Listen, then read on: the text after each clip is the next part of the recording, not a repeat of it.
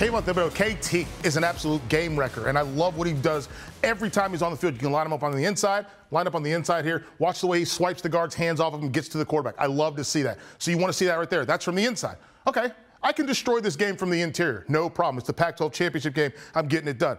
Next up, what do you want me to do? Destroy the game from up here, from the outside? Sure, why not? I can do that too. I can wreck your whole function right now.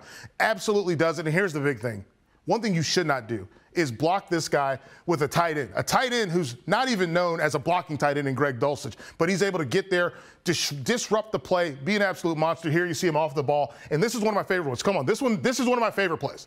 Watch the way he uses that long arm to disrupt. Now, he does not tackle the quarterback, does not touch the quarterback, but he gets the offensive tackle in the quarterback's face enough that he forces an errant pass. That's game wreckage. I love what he does there. And then here, Thibodeaux off the edge. Don't worry, you're never going to get to me. I get to the quarterback. I make plays. Kayvon Thibodeaux is a game wrecker, and I love that out of him. Somebody's going to get a guy that comes in immediately as a pass rush specialist, and then as he grows into his role, he's going to continue to wreck games in the NFL.